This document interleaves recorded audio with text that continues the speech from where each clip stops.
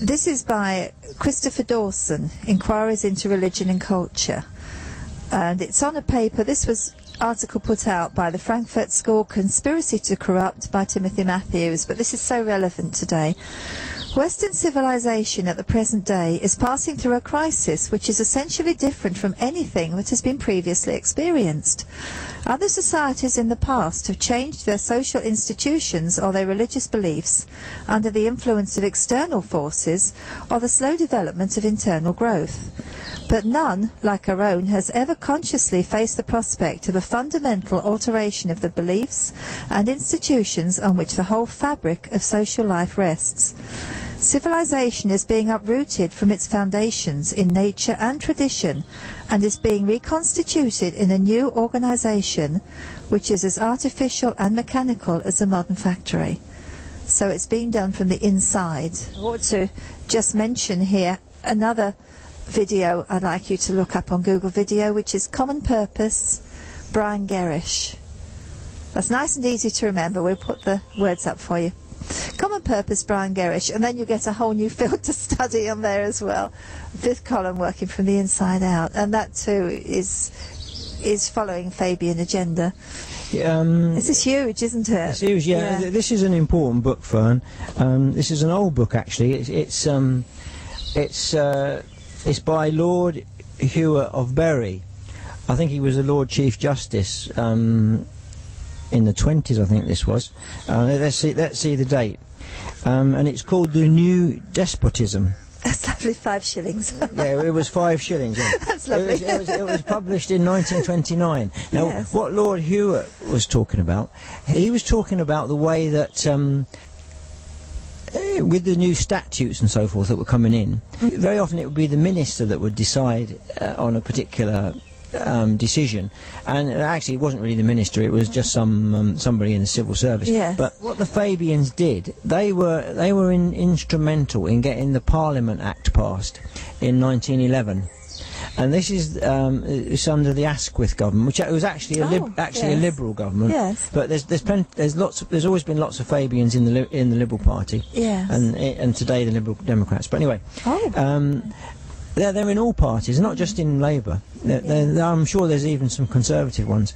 But anyway, Lord Hewer of Bury, he realised that, that by using statute law to put all these this authoritarianism into place, yes, this was a challenge to our rule of law, actually, and he wrote this book about it. But he was aware of that back in 1929, and that's a very important book to read and to understand how they've actually put all their rules and regulations into place, yes, and how they've tried to dismantle our constitution.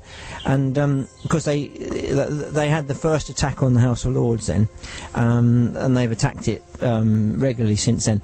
I've got a Fabian paper actually about the monarchy, and I looked for it before I came here today and I couldn't find it, but they did they're always thinking of any way that they can attack the institution of the monarchy in this country. Yes.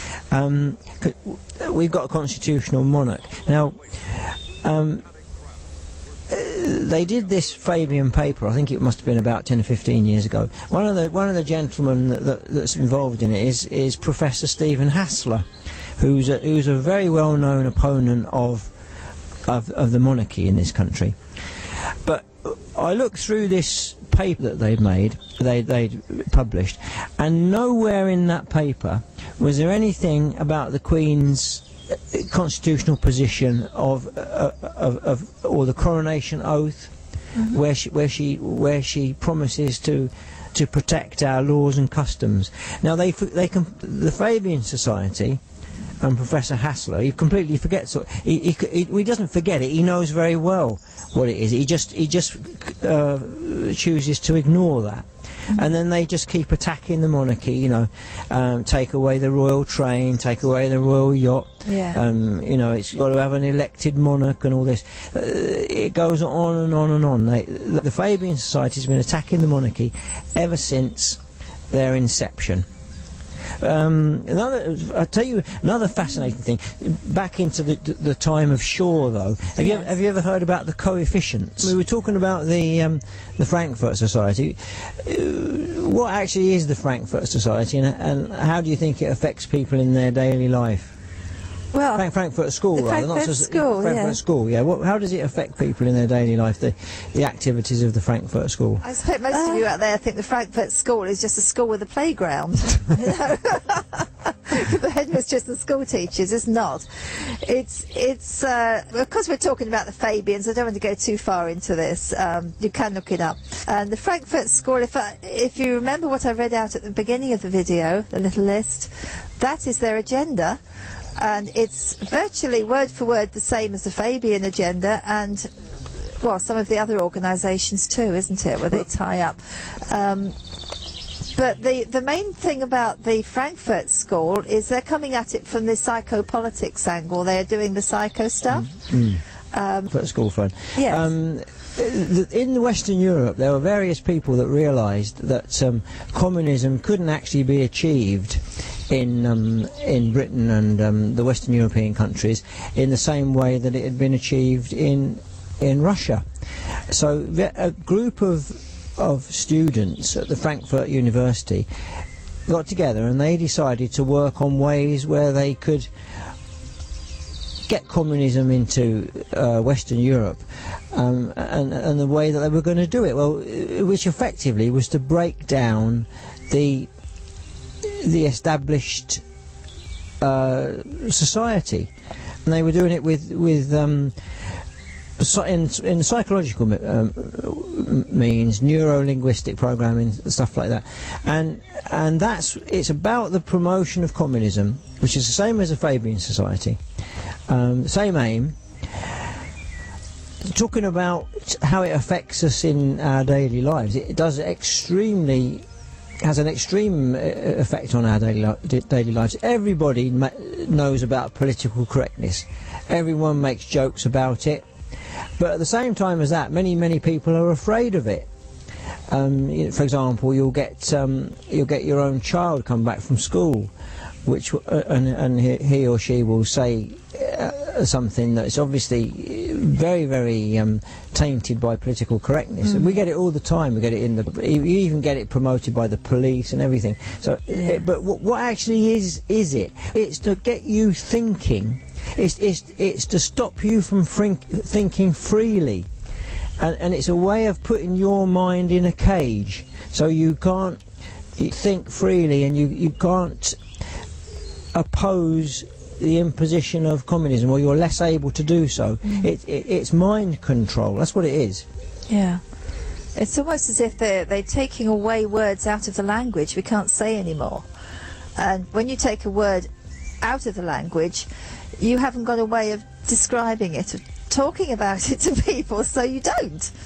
And it just kind of erodes away, doesn't it? Well, yeah. I mean, it is also another aspect of this is that the manipulation of history. Yeah. For example, Norman Dodds Norman Dodds talks about where they were trying to, people like the Carnegie Endowment and the Rockefeller, they were trying to change the American school books regarding the American history and the American Constitution and so forth. So they actually got a whole raft of young people, young professors and so forth, and they actually sent them over to London to be re-educated so that they could be the new generation of writers of history, but they would write it in a slanted way. So this is about manipulation of manipulation of people. If you don't know your history, you're under a very, very severe disadvantage, because you can't talk about your natural rights and so forth if you don't know your history. And if it's been messed around with, you're very severely disadvantaged, aren't you? This was actually one of the books that Robert's brought. You've seen this one already, but I want to go back onto this one because this was actually from 1942. You can see sixpence on there. Regional government. So this is not a new idea brought about by Prescott's Office of Deputy Prime Minister at all. And it's not a new idea brought about by the European Union. So exactly what is it? And why have we got this regional government in 1942? Well, it's if you want to drastically change anything, one of the ways of doing it is divide and conquer. So during the wartime, the Fabians occupied they had some important positions in the British government. They decided that they would let Churchill and the Conservatives get on with running the war. They wouldn't interfere, but they were going to get ready for the socialist government in 1945. This is part of their preparation, where this is long-term stuff. This is long-term planning, and they're very, very good at that. Let's give them their credit. They're very, very clever at working on long-term plans. This is what it's all about. Slowly does it, and the regionalism has been promoted all over the world. I'm sure you know in the United States you've got how many regions is it? Was it 6? I can't remember. But it's been regional. They were talking about cutting the United States up into regions right back in right back in the 30s. Yeah. And crossing state borders. Yeah, and it comes from the Fabians and their associates in the United States. Yeah. Obviously we tend to think that it's the European Union that's regionalised everything. Right. Yeah. But actually, these are the roots. And of course, the European Union has got Fabian roots as well. It goes back a long, long time. Now, what's very interesting about regional government, as promoted by the Fabian Society, it comes in. John Christian talks about it in his Communist Councils in New Zealand.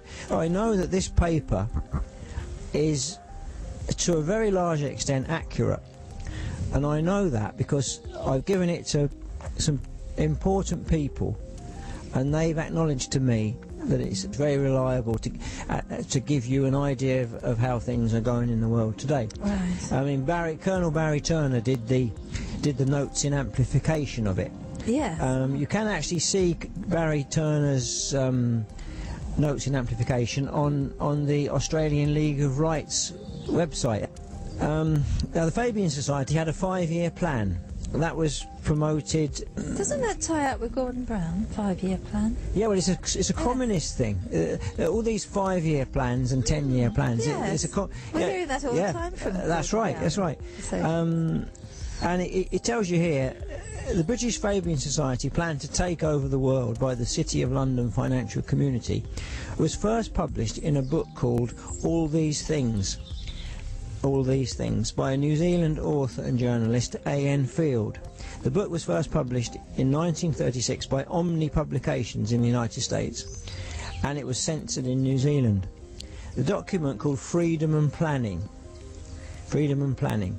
was secretly circulated in 1932 by the inner councils of the members of the Political Economic Plan, otherwise known as PEP in London. That's a Fabian organisation. PEP, Political and Economic Plan. Yes. The then chairman of the organisation was a City of London Jew, Israel Moses Seif, who was the reputed author of the plan. The headquarters of PEP were at 16 Queen Anne's Gate, London. Mr. Seif was also chairman and financier of Marks and Spencer's chain stores, and he was vice president of the British Zionist Society. Centred around the City of London Jewellery's international financiers in the Bank of England subsidiary, called the Bankers Industrial Development Company, the essence of the document, Freedom and Planning, was, and still is, to gradually Sovietise the world based on their 5-year plan, inaugurated in Moscow in 1927-28 in the Soviet Union. Basically, the plan involved the subtle transfer of the entire productive capacity of each country throughout the world into a series of great state-owned departments, which would then be corporatised, then privatised, the City of London Corporation, international banks and corporations which they control. Individual property ownership would be severely restricted, with most of the land, sea, fisheries, rivers, lakes, ports, railways, communications, media, roads, electricity, energy, food, water, waste management, housing, farms, commercial property, schools, hospitals, police, social welfare, inland revenue, etc., transferred into statutory corporations. That sounds like the Sustainable Development Service. It does, doesn't it? Yes. Companies or land trusts, which indirectly would be owned by City of London banks. The peasants, they would still be allowed to own their own clothes and small assets like furniture, cars and boats. Toys. But the main assets of each country would be owned by their multinational corporations and banks. Wow. In essence, the City of London Corporation would become the One World Earth Corporation and would privately own the world. Similar to the experiment carried out in the USSR, the whole world would eventually be transferred into a communist United Nations World Soviet Socialist Republic, where each country would be regionalised and ruled through regional councils, through a United Nations dictatorship called a Parliamentary Assembly, which would just be another name for a Soviet Central Committee, and all independent, sovereign national governments would be totally abolished. So you see that ties in, Fern, with this regional government. It does, doesn't it? Yes. Yes. 1942. 1942. 1942. Yeah, that's right. Yes. Talking about abolishing national sovereignty, there's quite an important one here.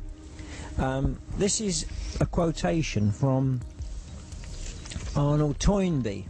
Arnold Toynbee was a Fabian, and he was co-originator of the Royal Institute of International Affairs. Ah. Well, that's Chatham House. Right. That's another side road, isn't it, that ties up with Tavistock and Frankfurt School. Well, he tells you straight here. He went to a meeting in Copenhagen in 1931. Yeah. I mean, it's not concealed. They're quite open about it. Mm-hmm.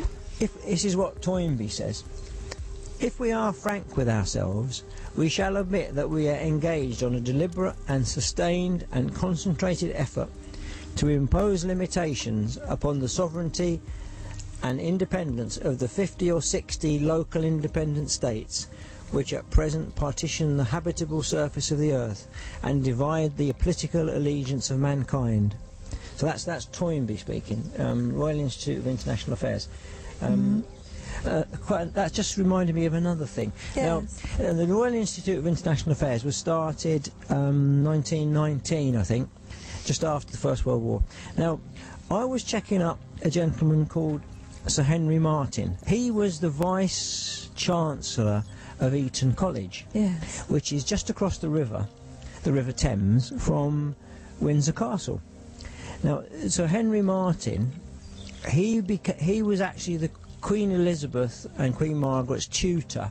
Oh, really? On the history Yes. and constitution of this country. Now, I've done a little bit of digging around on Sir Henry Martin, and I don't know that he was a Fabian. I can't even say that he was or not. But I've got no proof of that, but I do know that he was a member of the Royal Institute of International Affairs from at least 1921 and right up until his death. And I also do know that there's a considerable overlap between the membership of Chatham House, which is Royal Institute of International Affairs, and the Fabian Society. There's quite an overlap there. Right. So there's a good. So you can guarantee that Martin would have known Toynbee, and Martin was the man that taught our Queen the Constitution and the history. Now, lots of people. Lots of campaigners concerned about our Queen. They say, well, she made the promise in 1952 to safeguard our laws and customs, and plainly she hasn't done it, because she's signed all the European Union treaties. Yes. Not once has she ever put her foot down, as far as I'm concerned. Right. So you could say, well, she was taught by Henry Martin. Is this Royal Institute man? Yes. And he would have been in the Royal Institute. He would have been rubbing shoulders with all these people, such as Toynbee and Fabians, and people that have been deliberately involved in breaking down the national sovereignties of the different countries. Yeah. So. Just a little aside there before I ask my question of Robert. For the American viewers out there, I just want to point out the Royal Institute for International Affairs is a sister organisation of the Council on Foreign Relations. So look them up, it's the same kind of agenda. So anyway, yeah, Robert, I was going to say about the Queen here, it's very, very hard for us Brits, isn't it, to take in that the Queen is anything but benevolent to a country. She's such a wonderful, respected lady here. Well, she's meant to be our final safeguard of our freedoms and customs and our laws, isn't she? So. The problem is, she uttered this oath at her coronation. She uttered an oath and she promised to safeguard our laws and customs. That's in her coronation oath. It's part of our constitution, but she hasn't done it because she's handed over so much power to the EU. But they do it in a very crafty way. They say, "Oh no, the British Parliament still has the final say," and it's true. Actually, we can repeal the Treaty of Rome in 24 hours. It's true, but I think many British people are very disappointed that the Queen doesn't actually exercise her power, or she doesn't seem to be executing her power or obligation to safeguard our laws and customs. She doesn't seem to have done that at all. It has been done, hasn't it? Quite recent. I think Queen Anne did, and one of the Georges quite recently refused to sign an act. It was a bit of a constitutional crisis, but it can be done. It can be done, yeah. But the Fabians deny that. They always deny. That's part of their thing. They say that the monarch never sends back a bill and never refuses to sign a bill. But that's not true, because several monarchs have done it. Yeah. And I think it was King Edward in the early 20th century. I think he sent one back. Oh, right, yeah, but it has been done. But the Fabians put it about that it's never been done. You see, but they need to actually take down our monarchy to fully put their agenda into practice, and they've been chipping away at it for a long time. It's becoming really obvious now. As I said, they're trying to break down all our traditions and all our establishments, established institutions that make us who we are, and they're turning the law system. We don't respect that anymore. We don't respect the police anymore. Even the good old fire service, you know, our lovely old firemen, the British Bobby, and all the way they're knocking on about the Queen and the royal family, and when that goes, and now it's Parliament. We all know right now, this minute, they're absolutely attacking the MPs. They are. I mean, okay, they've done something wrong, it's come to light, but nonetheless, it's just pulling away from the inside everything that makes us who we are.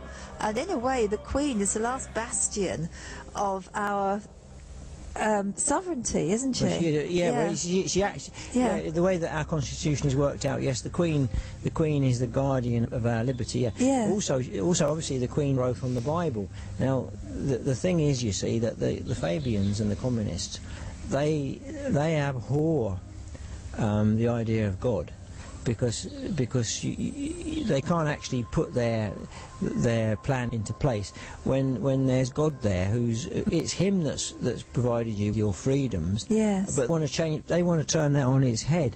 Everything that you've got, as George Bernard Shaw says, we will provide you with everything. We'll give you a house, a job, clothes.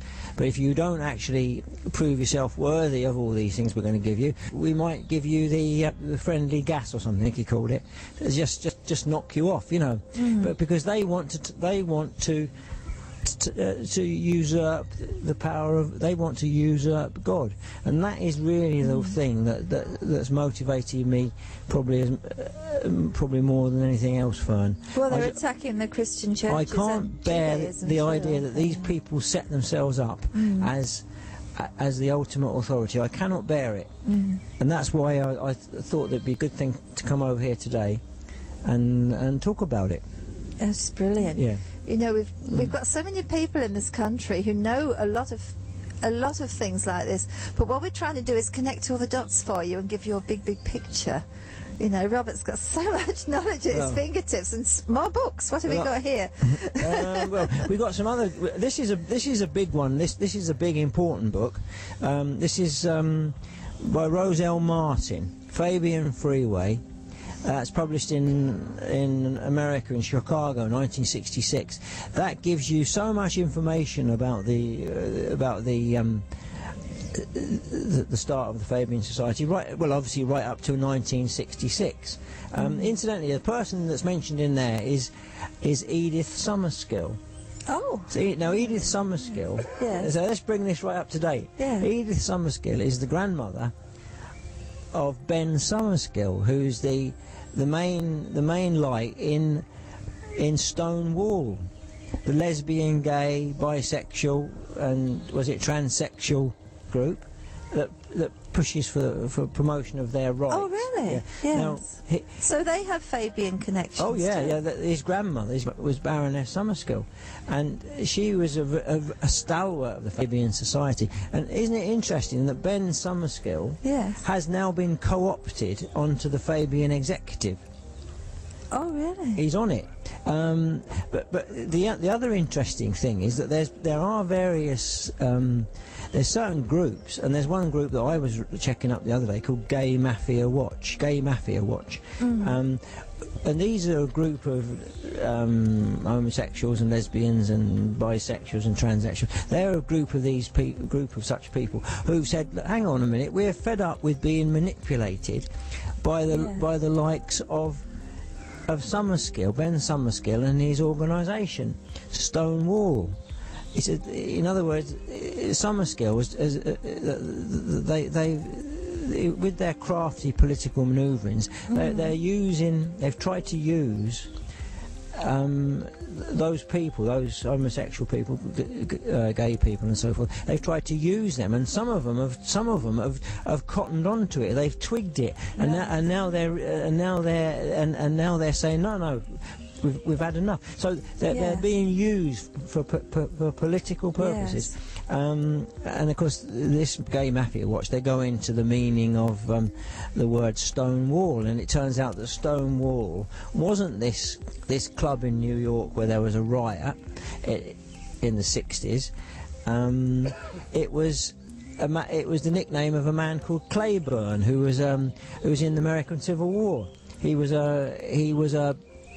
was actually you think he was a homosexual himself, but he wanted to use the freed black prisoners on behalf of the British forces, you see.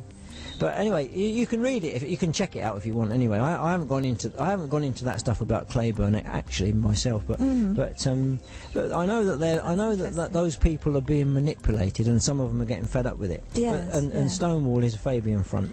Right. Yeah. They've got fingers in all the pies, haven't they're they? up to everything. So many fronts. They're up to everything. They're up to all the modern communications. They're up. They're on They're up to Twitter and Facebook and all the stuff that all the modern stuff. Yes. They're right bang up to the minute. And but they're still pushing the same old agenda. And Gordon Brown. Yeah, well, because he is, yeah. Of course, Brown is Big Fabian, big Fabian. Yeah. Incidentally, when the Attlee government got in after Churchill was kicked out in 1945, they made a complete mess of everything. We had food rationing for, I forget, 4, 5, 6 years after the war finished. Yes. You could only have 1.5 eggs a week, even 4 or 5 years after the war finished.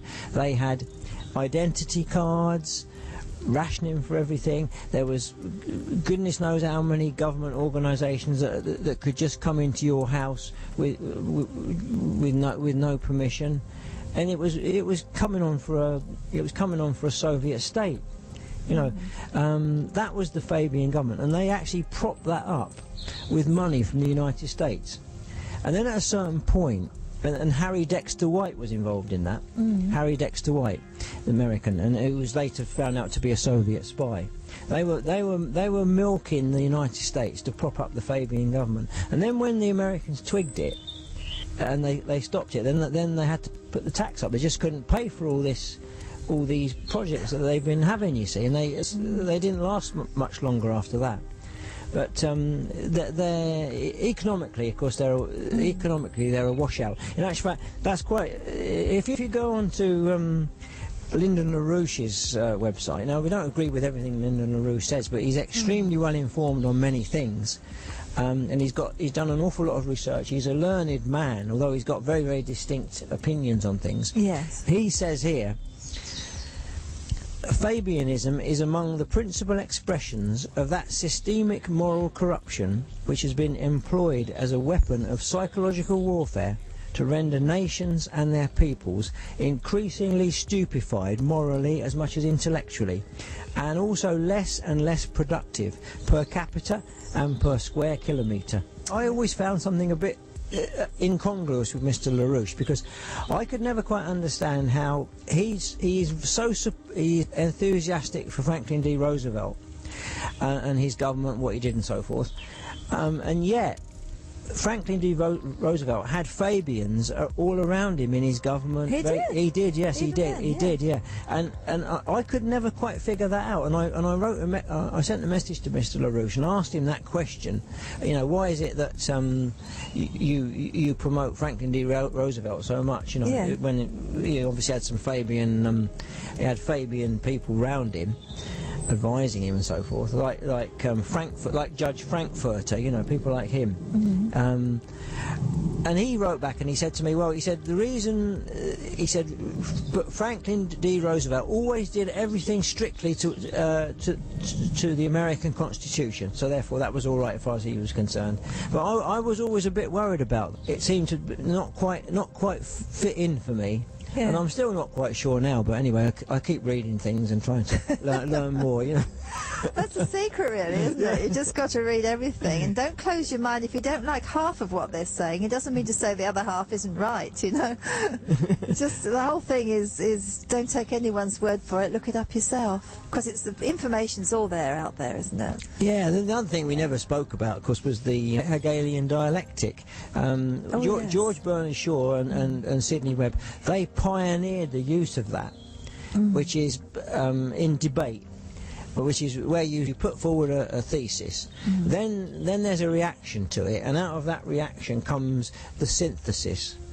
Oh, that's problem, reaction, solution. Yeah, that's right. David Icke. Yeah, You're probably really good. So Bernard Shaw and Sidney Webb, they pioneered that, and of course you can imagine a man, such an accomplished man as George Bernard Shaw. Yes. You can imagine him in a debating situation, can't you? Yeah. He is such a command of the language, so witty, so clever. Of course, obviously he can steer the debate pretty well, I would imagine. So that's something, the Delphi technique. They call that. Yeah, Delphi technique. Yeah. That's right. Problem, reaction, solution.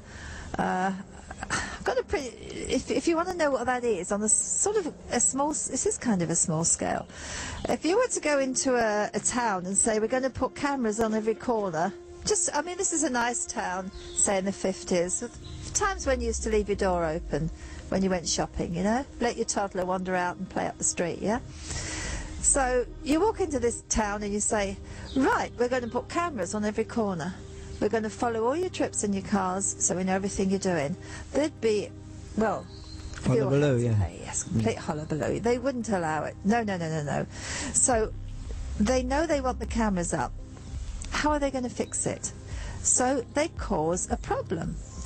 And that problem is caused, we stop punishing children for vandalism. We stop punishing children for mugging, looting. We have drunks all over the street. People become afraid to walk through their town centre. Then they come up with an idea, tell you what, let's put some cameras up in the city centre and we'll film everything that's going on and we'll protect you. More control. Yeah, you'll feel great because you'll feel safe then, and we can see, and everyone will say, yes please, and now they're asking, please will you put cameras up, job done. Problem, reaction of the people, and their solution pops in. And that's kind of a small scale. This is an enormous big scale operation too. It goes from the smallest decisions right up to the big Well, ones. the war is a classic Hegelian situation, isn't it? Yeah. You scare everybody with the war on terror, then there's got to be a reaction and a synthesis, which is more and more control and more loss of freedom. Yes. And the interesting thing is that I was reading the other day that the BBC said that they admitted that there was no such thing as Al Qaeda anyway. Yeah, that's right. Yeah. Yeah. But nothing's going to be done about it, we know. Anyway, we're not really diversing away from Bernard Shaw and the Fabians because they're at the root of all this stuff, aren't they? They've got their fingers into every little part of this. You know, you go digging back far enough and there they are. They've got 6,000 members in UK approximately. Yeah. Which of course is a tiny amount, and out of those 6,000, it'll only be a tiny inner core that are manipulating things. Yes, the inner core, yes. you see. So really, they're a tiny handful of people that have had enormous effect. And the clever thing, one of the clever things they do, they always keep a low profile. That way, they don't get into any sort of big public controversy and so forth. They're always under people's radar, but at the same time as that, they're working. We didn't mention the classic way that they work, which was set up, which is permeation and infiltration. Permeation and infiltration.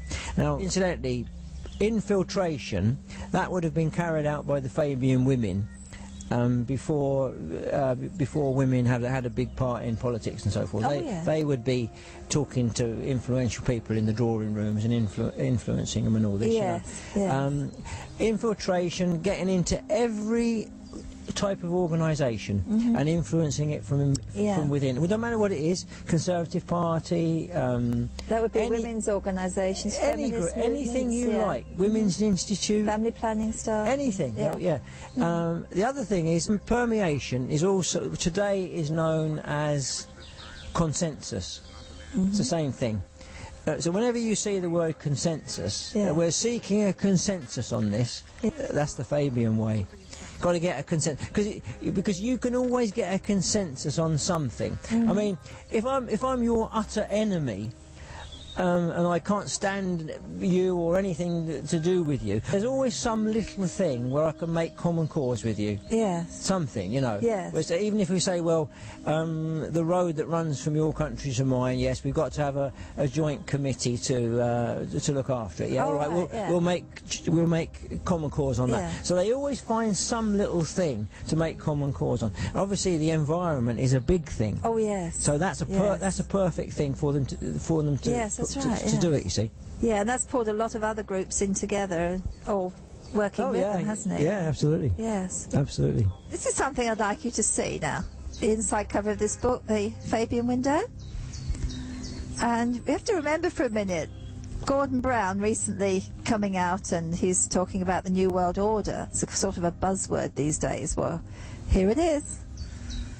The New World Order. So I'm just going to ask Robert to tell us quickly what this one's about, and then he's going to sum up for us what we've been talking about today, and I hope we can send you off with some really good information to go and investigate for yourselves. Thank you, Robert. Yeah, this is written by Dennis Cuddy, PhD. He was in the United States Education Service for many years. He knows the way that education was managed and manipulated in the United States, going right back to the time of John Dewey. In that booklet, he gives you a history of socialism. But he goes back much before that. He goes back to French Revolution, and he goes back to Saint Simon, who is an important figure in the 19th century, and takes it really from an American angle, which is important. Obviously it's important because he is an American, but it's a jolly interesting and very informative book, that one. And Dennis Cuddy, he goes on to Radio Liberty in California very frequently. That's www.radioliberty.com, and he's frequently being interviewed on Radio Liberty with Dr. Stan. He's on the American website as well, News with Views. I expect you've seen that one, Fern, haven't you? News with Views. Yeah, we can get all these, go on the internet for the radio station too, can't we? Yeah. He's a very knowledgeable man, Dennis Cuddy. Yeah. So it's important to read some of the things that he puts up. Right. I think that I think it's appalling, actually, that a tiny group of people who know how to manipulate the masses have had so much influence over the last 100 years or so. I find it unbearable that they should have been up to all these pranks for all this time, but pranks that have changed everyone's life.